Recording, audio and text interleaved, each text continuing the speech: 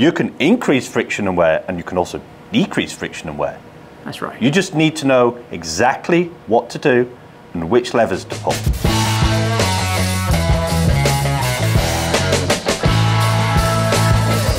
Can you increase friction and decrease wear? Nah. Nah, you can't do that, can you? Actually, friction and wear are completely independent phenomenon. Completely independent. Absolutely, you can increase friction, you can decrease wear. Or what not to do in some cases, right? True, yes, Right. yeah. And that's why we're here at Southwest Research Institute with this guy. And you. He's the smart guy. He's got the PhD. He's the tribologist. I'm just the guy that has the loud mouth. But we've been doing some fantastic testing. If you haven't watched our first video that kind of shows the background on what we're doing, essentially, Peter, explain to them what these two little things are. All right, so here we have a liner section. That came out of a full-size liner. And then a section of ring. And we cut that out of a real-size ring. Well, they ran together in the engine, so we run them together in the lab. Put one on the other, and you reciprocate it backwards and forwards. Just like in the engine? Yeah, just like in the engine. But while you're doing it, you can measure the friction of exactly what's happening while you're doing it on this rig here. And then you end up with a wear scar. See that? That's where the ring's been running backwards and forwards. You don't even need a microscope to see how much wear that is. That was a lot of wear, that one. Yeah. Yeah, that was an example of what not to do. Right.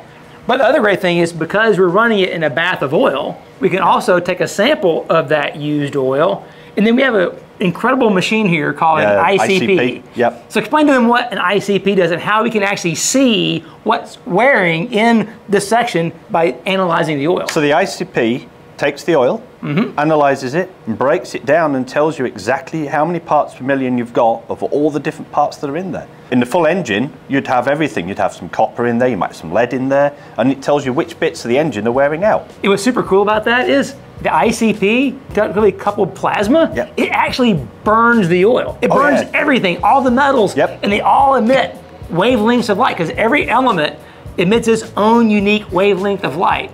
So it can actually see what's happening in the oil. Then we get this incredible report that shows you parts per million of every individual thing. What's in the oil, and then what's, not just from the additives in the oil, but also the wear metals.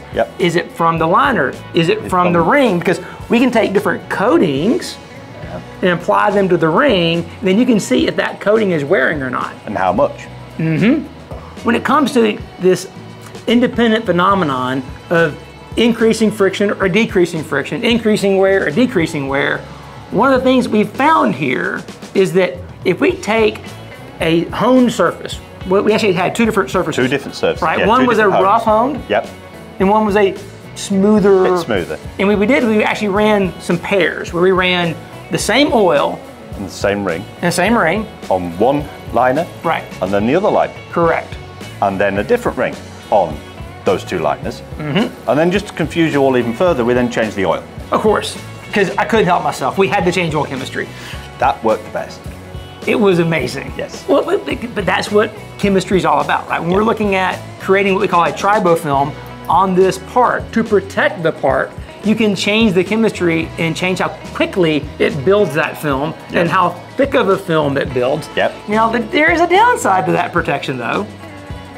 Wasn't there in terms of friction? Well, there was. Friction goes up. But we were trying to keep the part alive. But anyway, point being is that what we kind of found is, we'll call it a general trend here, is that we went from an uncoated ring to the coated ring, we saw wear go down. That's right. When we coupled the ring coating with the oil change, wear went really far down. It was really low. Yeah, I mean, like you couldn't see it.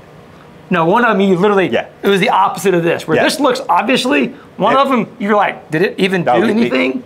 It did look like you hadn't put it in the rig. Right, and when you get the rougher surface, what we tend to see is you can see where the wear and the wear debris would start to come off. Of course, because you're running this in a bath with no filter, you can see some scars. Scars, yep, that's right. So bits come off, get stuck in there, scratch backwards and forwards. Right, but hey, that happens in an engine. It does. That's what's really neat about doing this kind of fundamental research, is that we can isolate all those variables. Yeah, just pick one thing and change it, and see what the difference is. We need to get to the data. Okay. We're telling them all this stuff, but they need to see the data. We got to show some data. Yeah. Right. What we started off with was, again, the rougher finish, which was a 325-400 diamond. Yep. And I believe that one produced, what, 83 parts per million of iron? I think you're right, yes. I believe. It's on the first one, and then about 50 on the when we changed the ring. Yeah, so the change in the ring went from like 80, like low 80s to low 50s. Just changing the coating on the ring. Went from uncoated to coated.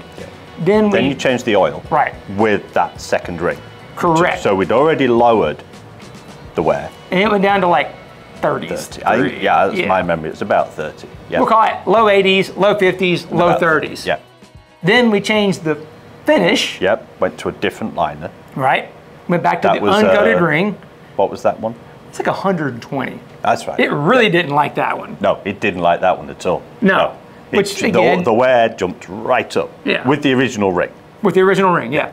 And then what did it go to? It went to like 40 with the change in the coating. Like the coating really made a bigger difference with the smoother finish. Yeah. So yeah, it did. It was surprising. Like, trust me, there will be another video in the future. So if you haven't subscribed yet, subscribe now, because we have a ton more testing to do, because every one of these results gives us a different question to ask. You know, in the last video, I said this matrix was growing and getting bigger. It's huge now. Yeah. So you got to keep watching. We need more subscribers so we can pay for all this. Yeah. No, but that's what's so fascinating, is to see these little subtle differences. Well, and just being able to make those changes and see that happen in real life and get the results. And then, so the wear, we haven't talked about how we get the wear yet. That's right, that's right, yeah. So when you get the wear, you take this and you put that in a white light interferometer. You can use other things, but we use a white light interferometer. And it shines down, and we do a stripe straight down the middle. So we get from where the ring hasn't been running, all the way across where it runs, back to where it hasn't been running. And when you see that line, you can see, well, especially on this one, you can see where it drops down because the ring's stopped, you've got more wear.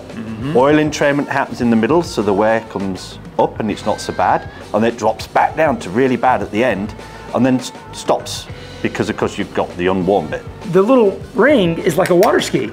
Yes. It's like the skiers coming up out of the water, and you see that curvature, which is incredible. Yeah. You get the entrainment of the oil in the ring as the ring starts to go, and like Lake says, it picks it up, and you get an oil film in there. So more oil equals less wear. Right.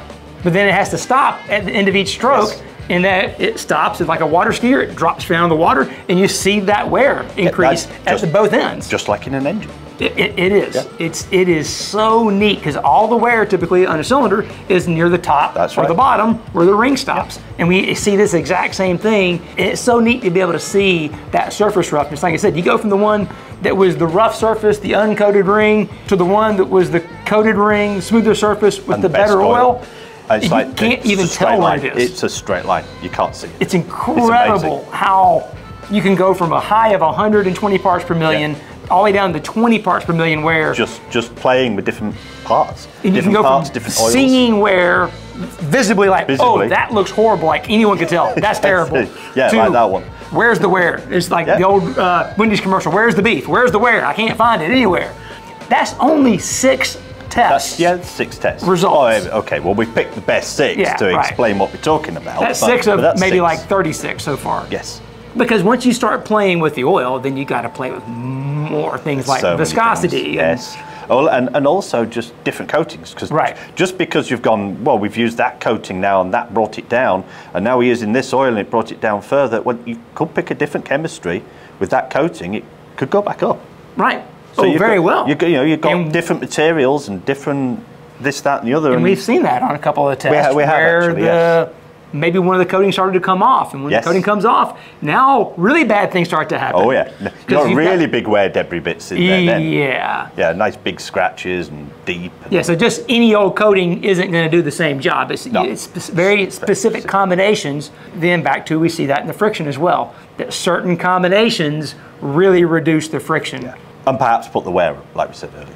Well, it was dramatic to see how much of a difference you can see in friction, how much of a difference you can see in wear, just changing those 3 variables. Actually, just taking 2 variables, right? Take the surface finish out, and just the ring and the oil alone, massive difference. Massive difference, and you can see it all in the way it changes. It's absolutely incredible.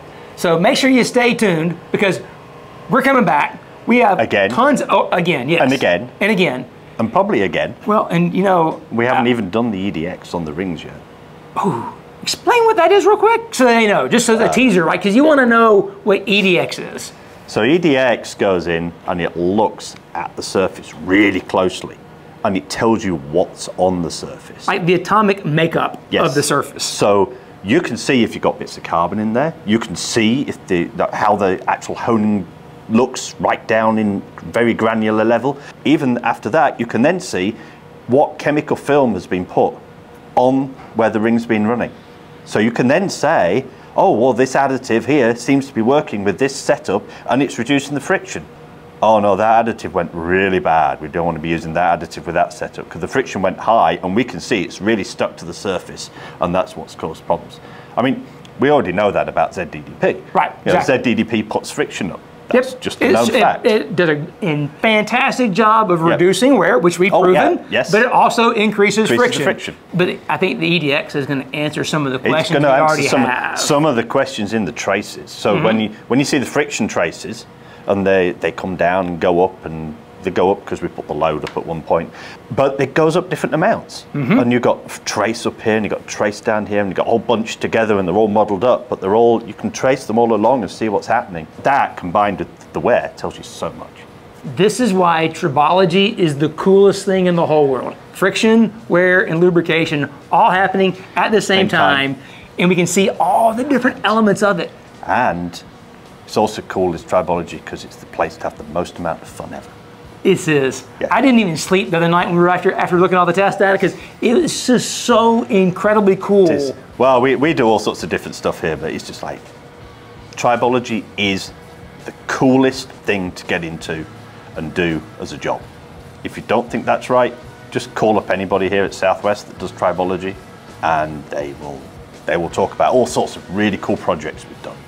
Well, and we saw that at Joe Gibbs Racing. In the time I was there, applying tribology to a race car resulted in championships. And we saw that. You know, we saw that, and we saw you talking about it and how that affected things. Using tribology reduced the friction, increased the horsepower output. Right.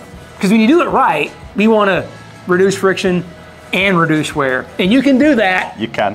When you know which lever to pull. Yes. And when to pull them. And then you go use rigs like this, and instead of paying to wear out full-size engines and burn all that fuel, you get the answer, and sometimes you get the answer. And you don't even... They're an answer. You don't, it's not the one you wanted, but...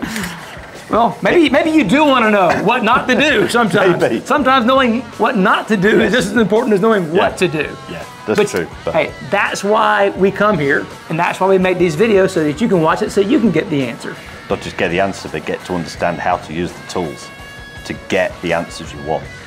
Because once you know how to pull those levers, then you can really repeat it over and over again, regardless if your situation changes. If you're going from a dump truck to a race car to a passenger car, or to even an EV, you can cover all those things if you know what levers to pull. And they need different things. Yeah, because every application is going to have its own requirements. That's right. Yeah. As I always said before, application always dictates chemistry. Yes, absolutely. Yeah. So stay tuned. There's more fun tribology stuff coming from us.